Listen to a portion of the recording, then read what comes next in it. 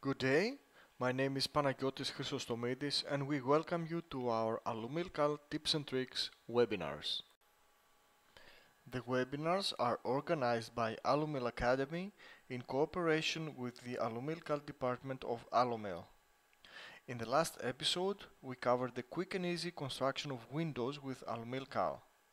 Today, we will see how we can construct doors in AlumilCAL quickly and easily. Behind the scenes, colleagues Vasilis Kerestegis and Christos Karanikolas are ready to answer your questions. During the presentation, you can ask your questions by clicking at the questions and answers icon at the bottom of the screen.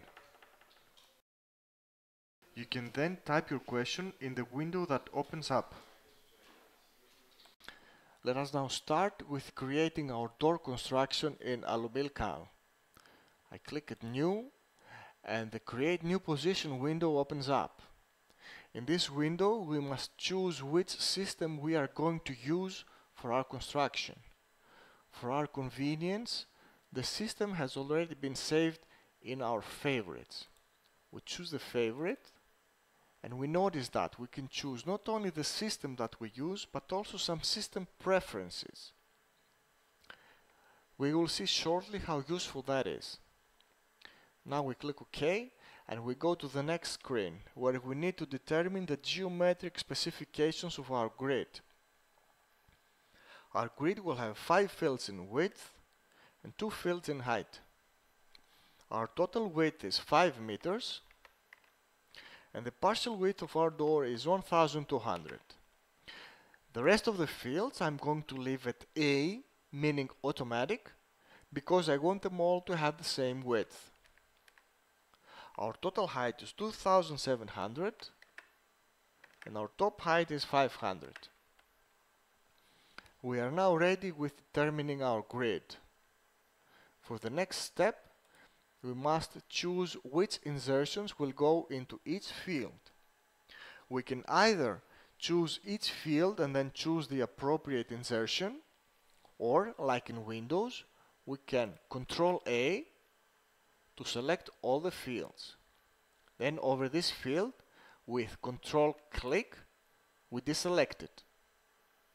Now all these fields that are marked in red need to be made fixed. This one is going to be our door. It is not going to have an escape door function, so we just click OK. At this point, and thanks to the system preferences that I have chosen to use, I just need to choose the bottom configuration color. On the right side of the screen we can see a preview, and here in this field we can choose the distance between our bottom configuration and the floor. If we click 5 for example, we see that it goes up. Now we click OK and we see that our construction is ready. And this is because in my system preferences I had chosen to use specific construction properties and specific profiles. The next step is to choose the glazing. A project class had already been created with a filling thickness of 24 millimeters. This project class has automatically been inserted in all the fields of my construction. I just now need to click Next. Next takes me to the step of choosing hardware. Now I will not use any hardware packages and I will choose this closer drive. For door hinges, I see a few categories. If I want, I can choose to see only the category I am interested in. If I go to Type and I click this category, I see just the hinges I'm interested in. And I see now I want this color. Here I can choose how many hinges I will use in my construction. And I also choose where to place them. The first option, automatic, means that AlumilCAL is going to choose the number of hinges automatically. The good thing about this option is that if the door changes the dimensions, the number of the hinges is going to be recalculated by AlumilCAL. For now, I want to choose my hinges manually. You can see that AlumilCAL has already placed one hinge at the top and one at the bottom of my door. I need to insert another hinge here, and I will do it by using the leaf height as a reference. I will see that this hinge is going to be at this distance. And I also want to insert another hinge at this distance. Now I can just click next. Here at the door lock, I see again two categories. This category at the bottom is a lock with rollers. I will choose this lock here. This is going to be my striking plate. And here I have to choose my handle. It is important to note that I can choose to change the way I see my accessories. Clicking here at display options, I can choose to see pictures, or I can go back to the list view. Important also, I can click with the right button of my mouse and add a specific handle to my favorites. This will go at the top and it will stay there so that I can easily choose it the next time. For the handle outside, I can either choose a new handle or the one that I chose to be inside. Here at spindle list, I have this marking here as inappropriate. This means that because I have used two handles, AlumilCAL is recognizing that this spindle is inappropriate. I need a double spindle because I used two handles. Similarly, choosing the cylinders here, I see that this one is inappropriate. This is because AlumilCAL is calculating the centers of the lock and the profiles used and is marking this as inappropriate. I choose this one. I will not choose any pull handle, neither inside nor outside. And here I have already chosen all the parts that are needed and I can click accept. A few points of interest here. Now that I have chosen all the hardware that is needed for my construction, I can choose to save this selection.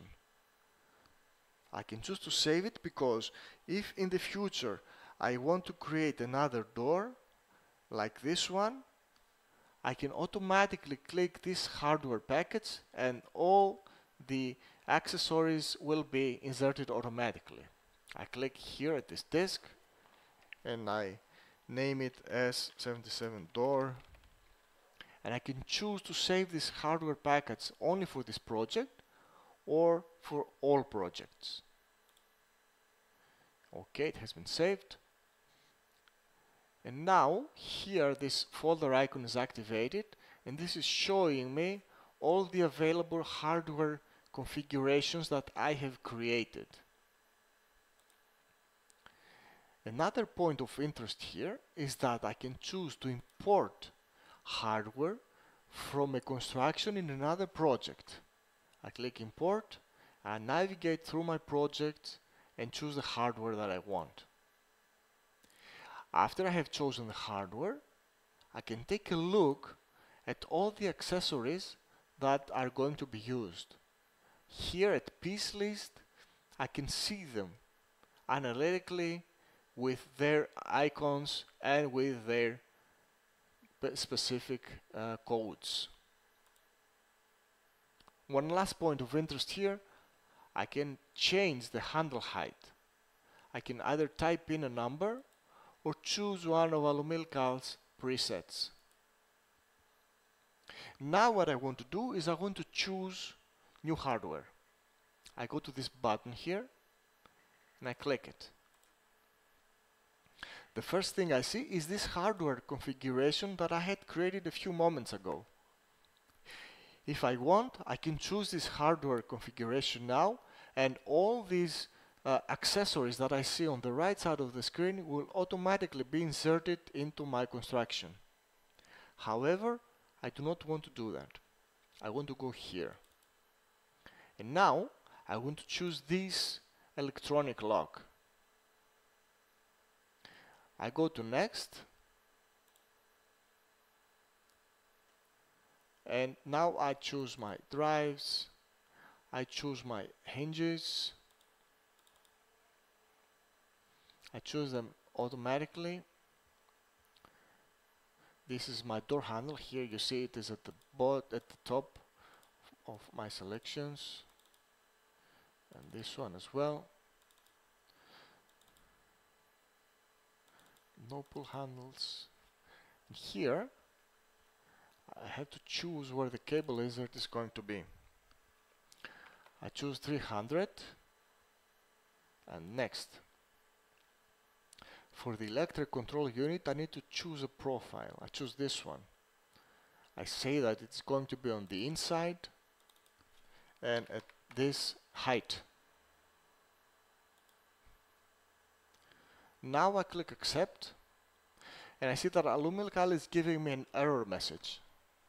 This error message is telling me that the cable insert is overlapping one of my hinges. This is a very good warning message, because if I was to machine that profile, the machinings would overlap, and that would be a problem. I can now choose to change the cable insert height or just finish my position. If I click finish, I go back to my project screen where I see my finished construction. At this point, our presentation is over. We will stay until we have answered your questions. This presentation has been recorded. A mail with a link will be sent to you where you can watch this recording and register for upcoming events. We are looking forward to having you at our next webinar called Constructions with the Series S700. Have a nice day.